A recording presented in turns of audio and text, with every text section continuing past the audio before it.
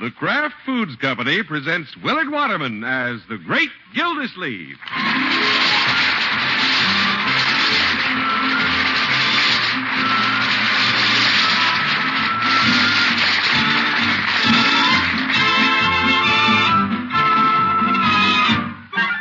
The Great Gildersleeve is brought to you, partially transcribed, by the Kraft Foods Company. Kraft, makers of the one and only Miracle Whip salad dressing. We say one and only because there just isn't any other salad dressing like Miracle Whip. Miracle Whip is different, and it tastes different. Miracle Whip tastes so good it's become the most popular salad dressing ever created. More Miracle Whip is sold than the next 20 leading brands of salad dressing combined. Try it. Make your salads better tasting with the one and only Miracle Whip.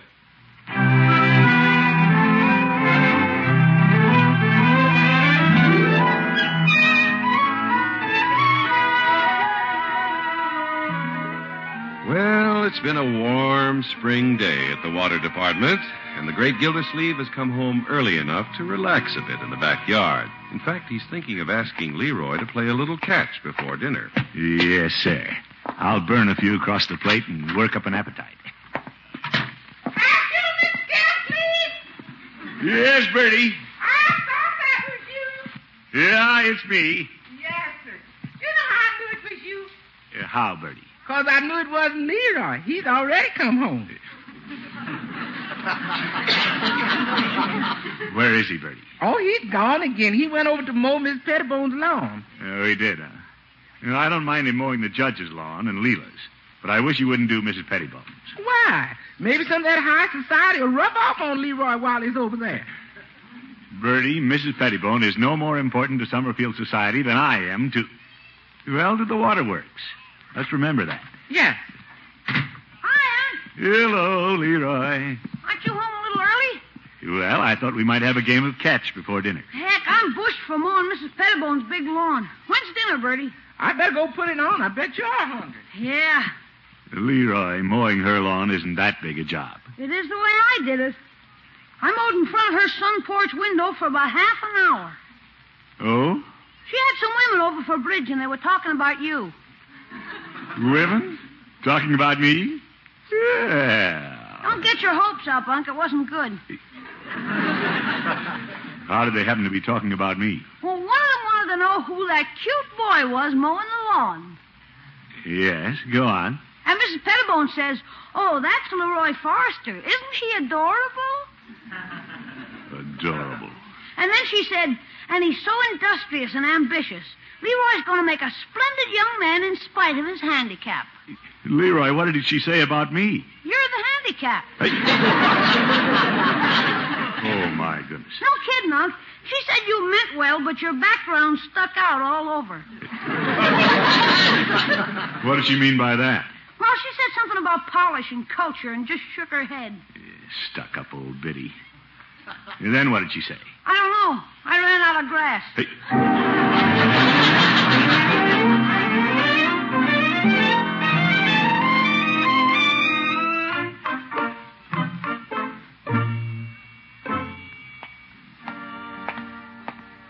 How do you like that, Mrs. Pettibone? Looking down her nose at me. And with her nose, that's a long look. Hello, Petey. Hello, Mr. Gildersleeve. What can I do for you? Peavy, I'm smoking. That's strange. I don't see your cigar. Peavy, Mrs. Pettibone has been making some very uncalled for remarks about me. Again? Let me ask you a question. Very well. Do I have polish? Well, Do you look upon me as a man of refinement and culture? Mr. Gildersleeve, you're asking me some very embarrassing questions.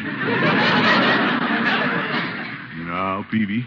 You haven't been exposed to as much culture as Mrs. Pettibone. She's traveled a lot. You're like me. You're pretty much of a stay-at-home. You know, I've traveled, Peavy. It hasn't been more than 2 years since I was in Oshkosh, Wisconsin, attending a water commissioners' convention. Oh, I'm talking about world travel, Mr. Gildersleeve. As I recall, Mrs. Pettibone even visited the pyramid. Yeah, I'll bet she helped build them, the old camel. There she is, looking in my show window. Oh? How you do, Mr. Peavy? Well, hello, Mrs. Pettibone. Hello. Mrs. Pettibone. Oh, hello, Mr. Gildersleeve.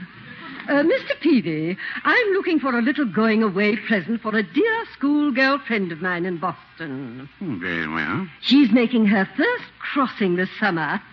Her first crossing? She's going abroad, Mr. Gildersleeve. Yeah. Oh, yes, indeed. Only her first, you say? Mr. Peavy, do you by any chance have a leather passport folder?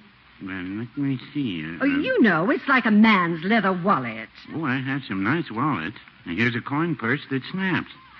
Oh, Mr. Peavy, you're so droll. I really didn't think I'd find a passport folder in Summerfield. We're so provincial. Aren't we, Mr. Gildersleeve? Well, that's why I'm getting out of town. You are? Yes, I thought I'd make a crossing this summer. A crossing? You're going abroad, Peavy. Really, Mr. Gildersleeve? Why, I had no idea. Neither did I. Well, that's my plan. You sure you haven't any of those passport wallets, Peavy? No, but I have a piggy bank with a handle on it. Yes. Mr. Gildersleeve, I'm quite impressed. Well, thank you.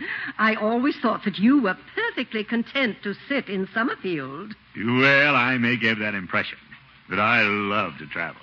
It's so broadening. Yes. What is your itinerary, Mr. Gildersleeve? Yeah, I'd like to hear about that. Well, of course, I like to keep my plans flexible, Mrs. Pettibone. Well, the Scandinavian peninsula is beautiful this time of year. Or do you plan to concentrate on southern France and the Low Countries? I'll probably take in the high and low countries. My. Of course, you won't want to miss the thrill of the coronation. Well, I can take that or leave it. But they are holding a couple of tickets for me. I wish I'd known about your trip this morning. The society editor called me and simply begged for a newsy tidbit, and I had absolutely nothing to give her. Well, I don't like to spread these things around. You and I know, Mrs. Pettibone, that a man of the world doesn't advertise it. Oh, I quite agree, Mr. Gildersleeve. Well, bon voyage. Well, thank you. Good day, Mr. Peavy. Call again, Mrs. Pettibone. Mrs. Pettibone. Yes, Mr. Gildersleeve? You haven't booked passage this year. Well, after all, I've spent so much time on the continent. Crossing is hardly a novelty to me. Good day. Good day. It's hard to get the best of Mrs. Pettibone. Mr. Gildersleeve, that was quite a story you fed her. Well, Peavy, I got started, and it sounded so good I couldn't stop. Well, I think you should have. Mrs. Pettibone's the kind who will hold you to it. What do you mean? She'll tell everybody in town. Oh, I can always change my mind about going, Peavy. I doubt if she'll let you. If I know Mrs. Pettibone, she'll push you right out into the Atlantic Ocean.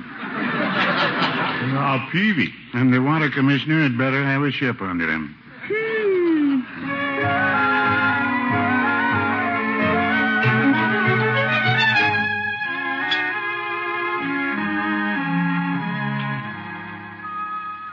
Leroy, you got to get to school, so you better eat your breakfast. Okay. I'll just glance at the morning paper till Mr. Gildersleeve comes down. What's Dick Tracy doing? Oh, we'll get to him later. Let's see who's on the society page. The comics are funnier. Just let me check what it says in Charlie Summerfield's social slant. Oh, brother, I can't wait. Vacation plans of Summerfield Smart Set include... Leroy, your uncle's name is in here. Yeah? Misprint, huh? No, it ain't. Listen to this. A casual call from Mrs. Stanley Pettibone brought the exciting news that Mr. Throckmorton P. Gildersleeve is sailing for Europe. You're kidding. That's what it says. Look here. Unc hasn't said anything about going to Europe. Yeah, if he's going, it seems like he just said something about it. Where'd he get the money to go? I've been trying to get him to raise my allowance, and he wouldn't even do that. Say, I'll bet he's going to Europe on my money. I wonder what Mr. Gildersleeve's going to say about this. Here he comes. Well, good morning, everybody. Morning, Mr. Gildersleeve. Hi, Unc. What's for breakfast this morning? Oh, we got a nice breakfast. Would you care to have it served in your cabin or up on deck? What's this, Bertie? We hear you're going to Europe. That's ridiculous. Yeah. Yes, sir, that's what we hear. Who told you that story? It's right here in the paper. Oh, my goodness. Mrs. Pettibone will put anything in the paper just to get her own name in. How are you going to cross the ocean, Unc? Going to take your rowboat off the reservoir? Oh, Leroy. I have to hand it to you, Mr. Gildersleeve. You sure kept it under your hat. Yeah, but... You didn't tell me, you didn't tell Leroy. Bertie, I have no intention of going to Europe. That's really keeping it under your hat. You didn't even tell yourself. Oh, my. How did Mrs. Pettibone find out, Unc? Well, I happened to meet her in Peavy's drugstore, and I could have given her that impression. How? Leroy, don't cross-examine me. Okay. Well, how did she get that impression? Hey. Well, the subject of traveling came up, and Mrs. Pettibone started bragging about how many times she's been across the ocean, and... You couldn't stand it, huh? If anybody around here thinks I said I'm going to Europe just to impress Mrs. Pettibone, they're mistaken. Well, you are. Bertie, you know how I've always felt about Mrs. Pettibone. Yes, sir. You know I've never catered to her. No, sir. So it would be ridiculous to say I'm going to Europe just to impress Mrs. Pettibone. Yes, sir. Excuse me. Why did Bertie leave while I was talking to her? She couldn't keep a straight face.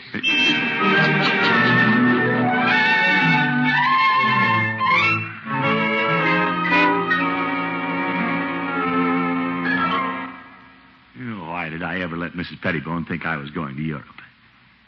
Of course, it sounded pretty good this morning when 3 people wished me bon voyage before I could get in the office. Yeah, but I have to get out of it. By George, I'll just phone Mrs. Pettibone right now and tell her my plans have changed. She'll have to print a retraction. Sure, she'll be glad to do that.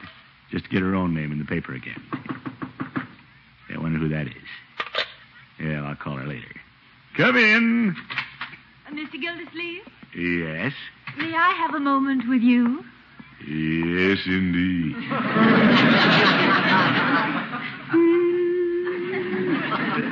I'm May Kelly from the Kelly Travel Service. Oop. Travel service, you say? Yes, Mrs. Pettibone suggested I see you. Uh-oh. And I wonder if you've completed your plans. Well, I've been thinking about that trip, and my plans are a little nebulous. Well, then I'm just in time to help you with your itinerary. Now, Miss Kelly, I haven't even booked passage. You haven't? Well, how lucky for me. What? Just let me show you these travel folders. Miss Kelly, I think I should forget about the whole thing. Oh, now don't you give up. I know it's late, but I think we can get passage for you. Well, that's very nice of you, but... It's my business, Mr. Gildersleeve. But... Oh, you'll have such a wonderful time. I can see you on the promenade deck now. But... You'd be surprised how popular a handsome bachelor is aboard ship. Oh? You are a bachelor, aren't you? Oh, yes, definitely. I don't know how the girls have missed you, Mr. Gildersleeve. Well...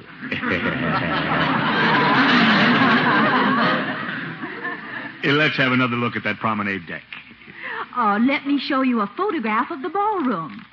Nice. Uh-huh. You'll be dancing every evening in the most cosmopolitan atmosphere you can imagine. I will. Oh, everybody in town envies you this wonderful holiday. Well, it has gotten around, hasn't it? Mm-hmm. You're the only one in Summerfield going abroad this year. You know, you're quite an important personage. Thank you. The first night at sea, you'll undoubtedly be summoned to sit at the captain's table. Oh, that would be quite an honor. And by the second evening, Mr. Gildersleeve, I can see you strolling on the open deck in the moonlight with some adoring girl on your arm. Hey, now. Shipboard romance, Mr. Gildersleeve. Shall I make your reservation? Well, you have me halfway across. I can't jump overboard now.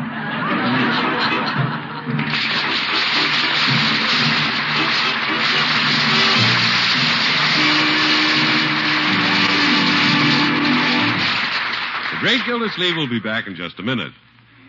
Here's a wonderful idea for an appetizer tray or for your next cold meat and cheese buffet platter. Prepare hard-cooked eggs as you would for deviled eggs, but add chopped cooked shrimp to the mashed egg yolk stuffing. Delicious? You try 'em. Be sure the salad dressing you use for that stuffing is Miracle Whip salad dressing. Miracle Whip has just the flavor you want. A perfect peppy flavor that's just sharp enough. And it's a flavor you won't find in any other salad dressing because Miracle Whip is made only by Kraft from an original recipe created by Kraft. Miracle Whip combines the best qualities of old-fashioned boil dressing and fine, rich mayonnaise. This dressing is creamy thick and smooth as smooth can be because it's blended with very special beaters. Miracle Whip looks good and tastes good. In fact, so many people like Miracle Whip so much, it's become the most popular salad dressing ever created. Actually outsells the next 20 leading brands of salad dressing combined. Get a jar of Miracle Whip tomorrow and watch for the big salad carnival that'll soon be in full swing at your grocer's. There'll be salad makings galore to give you lots of new salad ideas. Visit your grocer's wonderful big salad carnival and stock up on all the famous Kraft salad dressings.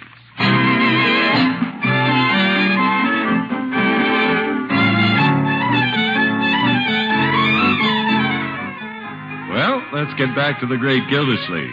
He made a reckless statement to Mrs. Pettibone that he might go to Europe this summer. Now he's finding it difficult to back out. Why did I let that good-looking woman from the travel agency make reservations for me? I can't afford to let Leroy and Bertie know I was too wishy-washy to call the whole thing off. Hi, Unc. Hello, Leroy. Hey, you got a lot of mail. I did? Travel circulars and stuff. Everybody's trying to sell you something to take on your trip. Why are they sending me all this? Listen to this. Be popular aboard ship. Learn to play deck tennis. Leroy, you shouldn't open my mail. This is all printed on the outside. Get this. Covering Europe on a bicycle. Oh, Wait till those Europeans see you on a bicycle. They'll give us our money back. Leroy, I've forgotten about that trip. I don't want to hear any more about it. You home, Miss Gildersleeve? Yes, Bertie. I thought you was home. Miss McCann called you today. Oh? New girlfriend, Unc? Of course not, Leroy. She said she had travel reservations for you. Zeke. Hey, I thought you'd called off the trip. Yes, sir. When is Miss Pettibone going to put in the paper that you ain't going so people will stop calling up? Well, Bertie. How about that, Unc? Did you talk to Mrs. Pettibone? Well, I was about to phone when Miss Kelly came in from the travel bureau. Was she pretty? Well, yes. That did it. Them two women sure got Mr. Gildersleeve in a pickle. Well, it's National Pickle Week. No, sir, Mr. Gildersleeve had no idea of taking a trip until he met Miss Pettibone. But he told her he was going, then he came home and said he wasn't going. Yeah, that's right, Bertie. Then Miss Pettibone told the travel agent he was going, and Mr. Gildersleeve didn't tell her he wasn't going. Now he don't know whether he's coming or going.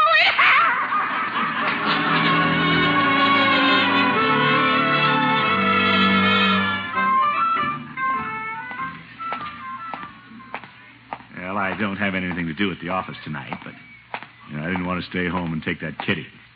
I've heard enough about that trip. Every time someone mentions going abroad, I get seasick. See, there's a light in my office. It must be the janitor. Hello, Harry. Well, evening, Commissioner. Don't tell me you come back to work. Well, not exactly. You ran out of cigars, huh? Your humidor's about empty. Oh? How do you know? Intuition, Commissioner. Harry, you're not fooling me. I know you get into my humidor. I only look in there to see if the cigars need dusting off. Yes. According to the scuttlebutt, you're going to Europe, huh? Harry, there are a lot of butts to that scuttle. Frankly, I'd like a good excuse not to go. Oh, it's a great experience, Commissioner. Travel broadens a man. Just take it from a sailor who's been in every port. Oh, you were in the Navy, weren't you? Yep. And you'd be surprised at what I've seen through a porthole. Well, I have no desire to see the world that way. It's not bad. Sort of like looking at television on a round screen. Nope, you shouldn't miss a trip. Well, I can't afford the trip. Besides, I don't know anybody over there. Well, it's pretty easy to get acquainted. I'll tell you what you do when you get to Paris. Yeah, I'm not interested. You're walking down the Rue de la Paix, and you pick up a French... Harry. Well, let me finish. You pick up a French-English dictionary. Oh. Now, you see an attractive French girl. They call them Mademoiselle. Yeah, I know. You walk up and click your heels, and you bow from the waist, and you say, Bonjour, Mademoiselle. Pardonnez-moi, s'il vous plaît. Huh? What does that mean? Pardon me, please.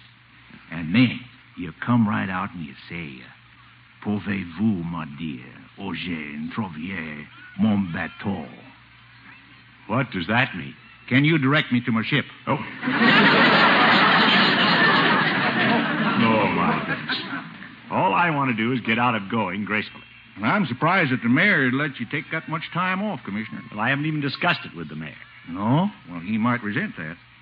Say, he resents me anyway. Why not take advantage of it? He wouldn't give me that much time off. Not him. Right, George, you've given me a great idea, Harry. I'll have to do something nice for you.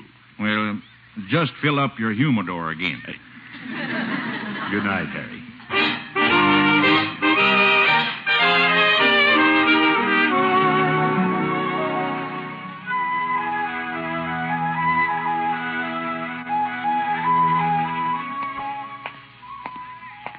I'll just go in this morning and tell the mayor I'm going to Europe. Won't even ask if I can. That'll make him see red. You'll never let me go then.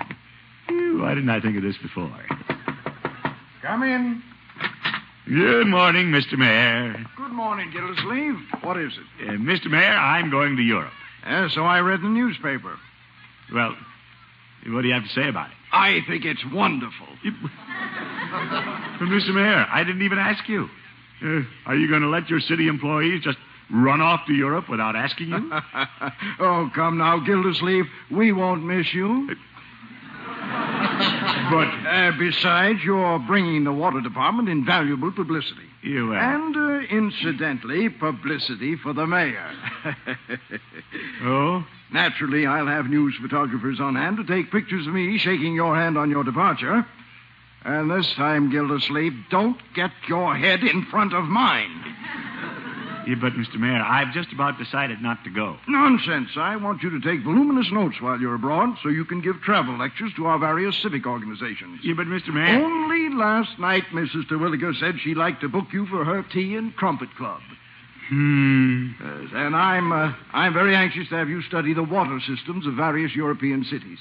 Yeah, well, if this is going to be a business trip, perhaps the city would like to pay my expenses. Gildersleeve, if the city could afford to send anybody to Europe, I'd go myself. Happy crossing. I'm being double-crossed.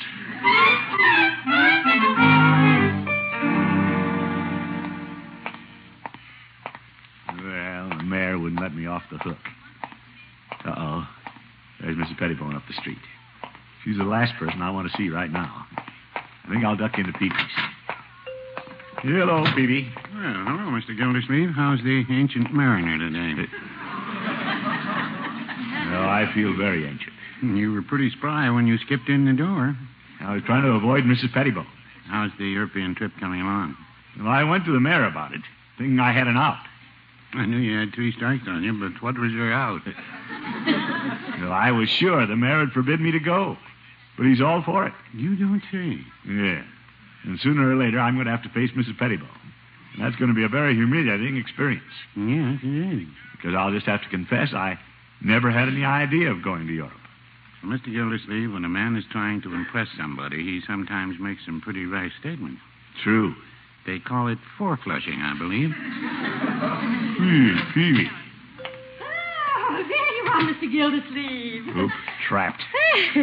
I thought I saw you come in here. Hello, Mrs. Pettibone. Mrs. Pettibone. Hello, Mr. Peavy. Well, how are your travel plans progressing, Mr. Gildersleeve? My plans? Yeah, I have to make a clean breast of it. About my trip, Mrs. Pettibone. Oh, I've been reading so much about your going. I'm beginning to get the fever myself. Oh? Of course, I've waited much too long. But if I could get reservations in time for the coronation, I'm afraid I'd be a silly girl and go. Well, why not be silly? Huh? Yeah, I mean, it may not be as late as you think. Why, what do you mean, Mr. Gildersleeve? Well, I'm the kind of fellow who Always gets up in the bus and gives a lady my seat. Oh, Mr. Gildersleeve. You mean you'd surrender your reservations to me? He's been waving the white flag all day. As a matter of fact, Mrs. Pettibone, it's going to be a bit inconvenient for me to get away. Take them and bless you. Oh, Mr. Gildersleeve. Isn't he gallant, Mr. Peavy? Oh, my, yes. I'll tell the travel agent I'm taking your place right away. Fine. Of course, there'll be going away party for me, and you must come. Well, thank you. When? Oh, I'll let you know. Au revoir. Au revoir. What do you think of that, Peavy? She'll do anything to get the ticket. Peavy, you heard her. She invited me to her party. We're friends. She'll never look down her nose at me again. No, I wouldn't say that.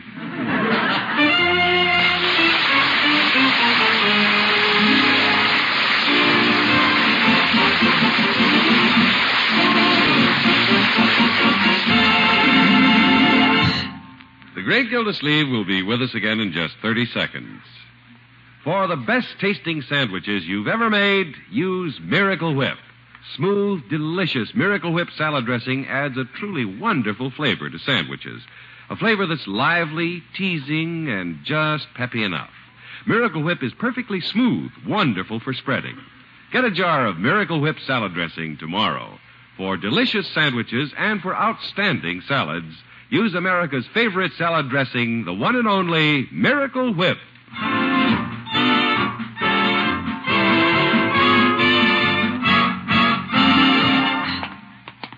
Come along, Leroy. Why are we stopping in at the travel service? I thought you ducked out of that trip. Well, I want to be sure Mrs. Pettibone got my boat reservation.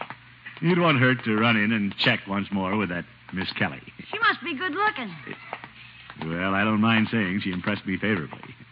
And I made quite an impression on her, too, when she found out I was an eligible bachelor on my way to Europe. Oh, brother.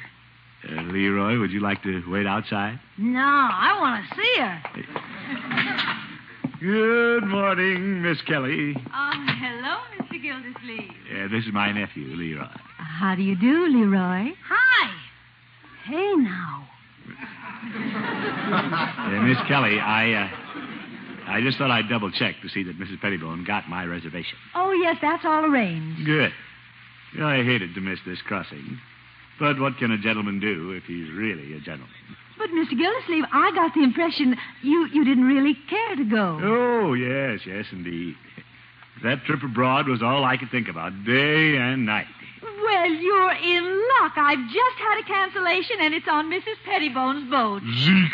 There he goes, overboard again. Yeah. Good night, folks.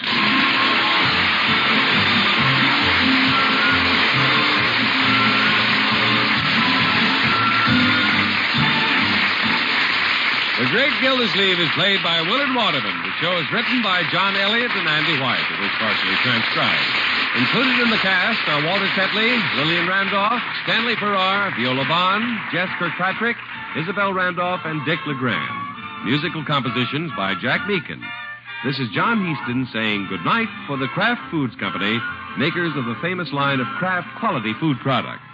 Be sure to listen in next week and every week for the further adventures of the Great Gildersleeve.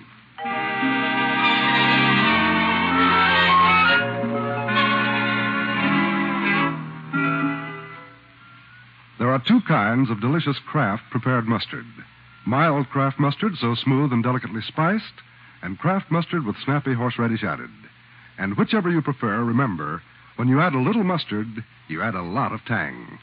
Try it on cold sandwiches, hamburgers, frankfurters, and cold cuts. Enjoy the wonderful sauces you can make for hot meat and vegetable courses with Kraft prepared mustard. Keep both kinds on hand and keep the whole family happy. Get mild Kraft mustard and Kraft mustard with snappy horseradish added at your favorite food store.